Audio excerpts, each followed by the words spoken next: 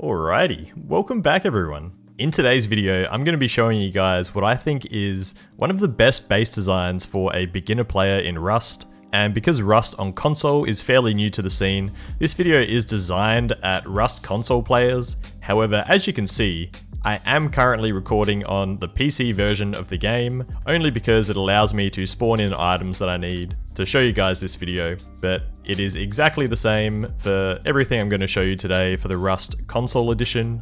So let's get started. In my opinion, if you're running as a solo or a duo, this base is just a great design. It's easy to build, it's easy to maintain and upkeep, and it offers quite a decent amount of protection against raiders. So ideally, when you go to put this base down, you have enough that you can upgrade at least a 2x2 sort of base design. If you would prefer to not farm a bunch of resources before you start to put this base down, you can start it off as a 1x1, as a single square.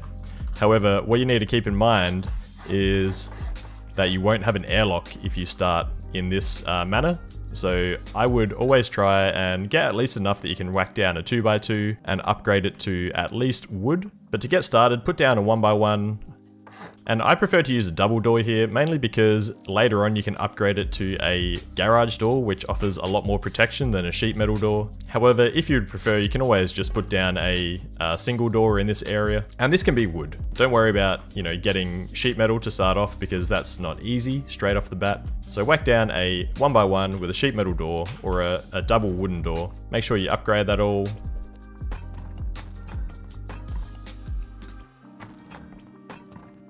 And whack down your tool cupboard.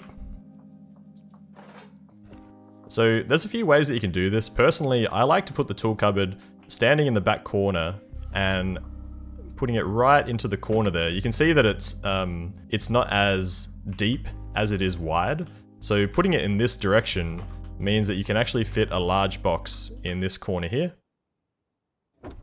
Nice. And because, you're starting off as a 1x1 here, it's important to have a furnace. So I would just whack down like a furnace in this corner. And you can also fit a small box next to that. And then you want to make sure that you have your sleeping bag in this area. Okay. So keep in mind that if you have enough resources from the get-go, then it's better off to, put down the full 2x2 foundation. But if you're struggling and you don't really have enough to make a full base just yet, then you can just start off with the 1x1. But as I mentioned, there is currently no airlock, so you are prone to door campers and you could potentially lose your entire base. So sometimes it is better just to get a few more resources before you put down a base, but I'll leave that up to you. So from here, we're going to whack down a 2x2. With a single door on the front and another triangle foundation with another single door heading out to the right. And I'll talk about why that's important in a moment. But for now, you can upgrade all of this, put a roof on, and upgrade the whole thing to stone.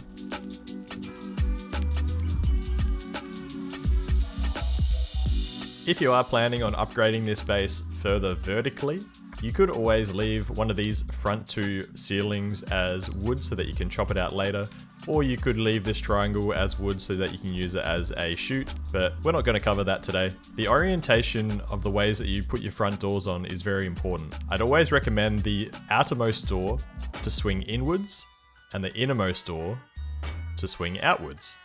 The reason for this being, as I'll show you in a moment, is that if you're running around and farming, say for example, and you start getting shot and you're trying to run back into your base, the last thing that you want is to have to open the door that swings out towards you, step backwards and then run in, whereas here you can just step straight in. The reason that you want the inner door swinging outwards is that it acts as a barrier to players entering your base when both doors are open. Whereas you can see if this door were to swing the other direction, they can just purely run in if both doors are open. So that's how I would orientate the doors at the front of my base. Whack a few locks on there, and you've got yourself a nice little stoned up 2x2 base with an airlock and currently 3 sheet metal doors to access your tool cupboard, or a stone wall or stone roof, which is, not easy to raid, especially early on in the wipe. So from here, now that our base is a bit more secure, what we're going to do is set down a loot room. Provided that the 2x2 design is pretty compact, it's important to be efficient and try and store as much loot as you can in this small area. But personally, I feel like a 2x2 is really enough space for 1 or 2 players. If you get to the point where you start to snowball and get a bunch of loot, you could potentially think about expanding or even building a new base to suit your needs. But 2x2 for the most part, you can fit a lot of loot in. So I'm going to show you how to do that. What you're going to need is about 6 large boxes and a few small wooden boxes as well. So before you put any sort of door frame on this 1x1 foundation, what you want to do is whack down 4 boxes. And if you place these as tightly snug into the corner as you can, then you'll be able to fit 4 large boxes into 1 square foundation.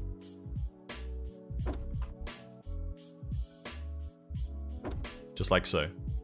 From here, it gets a little bit trickier. What you want to do is exit your base and head around to the side where your loot room is.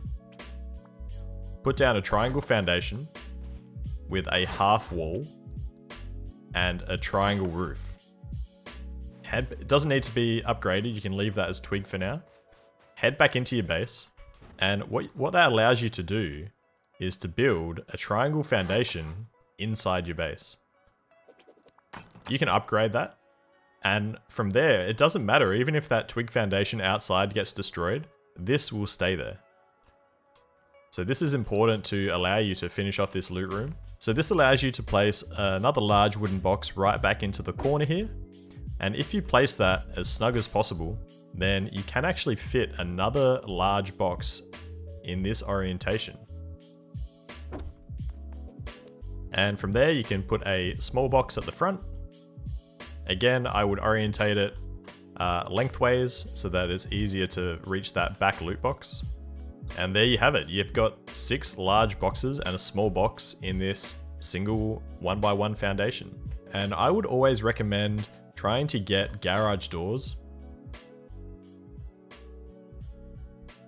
And as you can see there, one potential problem that you might come into when trying to design this loot room setup is that you put it all down and for some reason your door or your roller door won't fit on. All that means is that you need to make the boxes down the bottom a little bit more snug. And one way to achieve that is by actually making this door frame into sheet metal, because it takes up less room than a stone door frame. And what that will allow you to do is to fit this box in the corner here nice and snug on the inside of that sheet metal door frame, whereas it will clip further out from the wall if it is a stone door frame.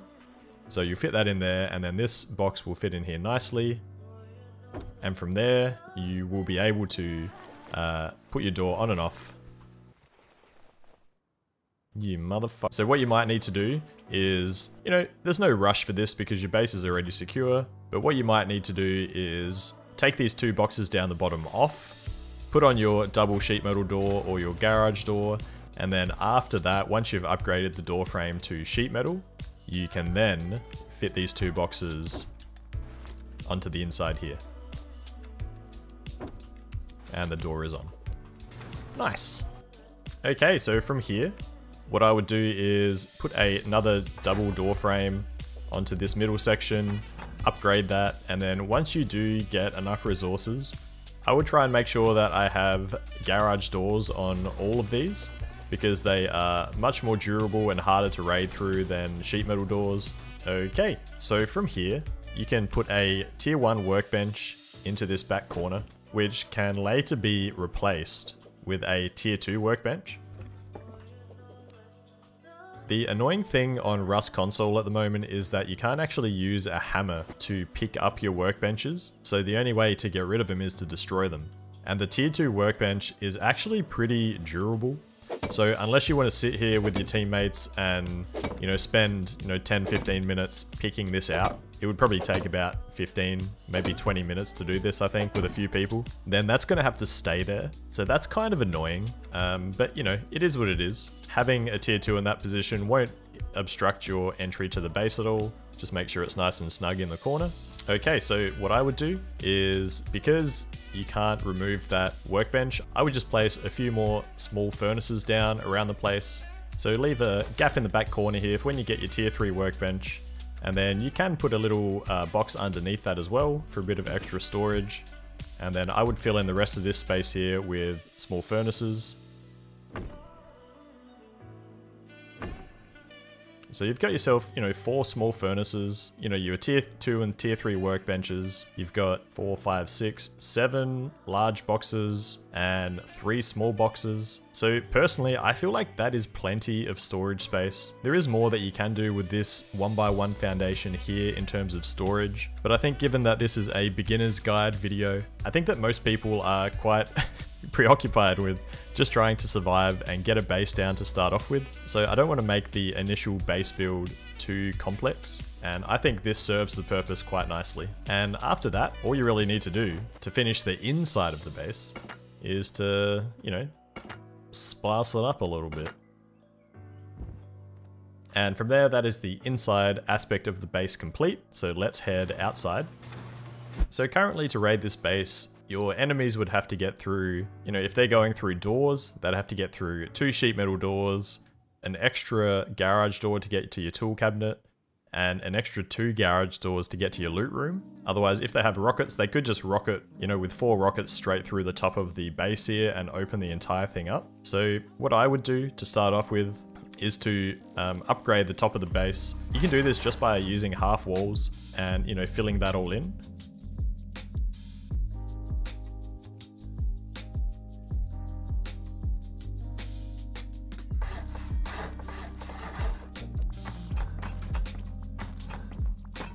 Which effectively doubles the raiding material needed to go through the roof. And by putting the little walls on the inside, it just means that it's harder to rocket raid, because it will be more difficult to raid right in the center and give splash damage to all 4 sections of your roof. So I would always put that little wall on the inside that separates the 4 roof squares. Okay, so now it's time to honeycomb the outside of the base. Honeycombing purely serves the purpose of making more walls to raid between the outer side of your base and your loot rooms or your tool cupboard. And this base is really easy to honeycomb. All you need to do is place triangle foundations around the outside of your base.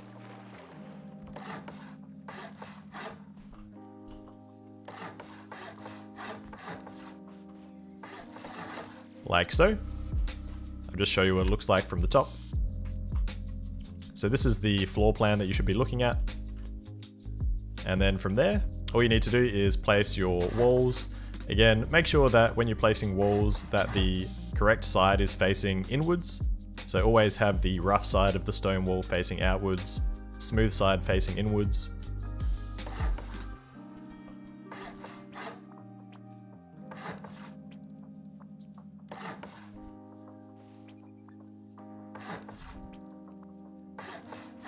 So that's what one section of honeycomb should look like.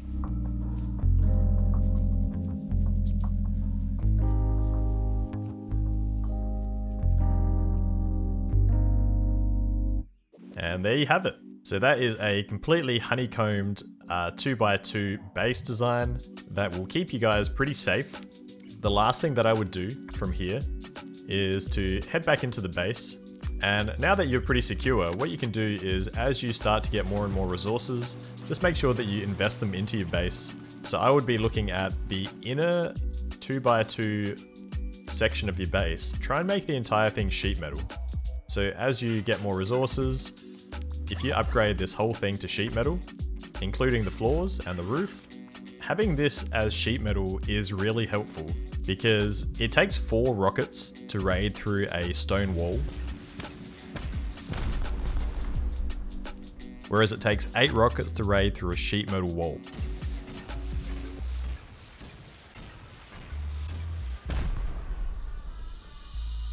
And the best thing about this base design is that if you upgrade the entire inner portion to sheet metal, which it currently is, there is no way from the outer aspect of the base to realize that the inner side is sheet metal. So what this does is makes your base less of a raid target, because if you're upgrading your base to sheet metal or even to high quality metal, then people know that you have been playing quite a bit and have a lot of resources, so you're probably more likely to be a raid target, whereas a nice little simple 2x2 design like this that is kept as stone on the outside really draws less attention and makes you less of a raid target. However, to access this base with explosives is actually quite expensive, and if you have the garage doors on the inside, then probably the cheapest way to get to your loot rooms is through your doors, and that's not cheap either. So there you have it guys, that's a pretty straightforward beginner's base that will serve you well and keep you pretty safe out in the cruel world that is Rust on console. If you guys have any questions, make sure that you ask them in the comment section below. And if you have any other ideas or suggestions on videos that you'd like to see, then make sure you let me know also. And please keep in mind, this is a beginner's guide video, so I know there's a bunch of other tricks and base designs and loot room designs out there, but for you guys who are just getting started on your journey with Rust on console, this one's for you, and I hope you found it helpful. But anyway guys, thanks so much for watching, have a great weekend, and I'll see you guys real soon.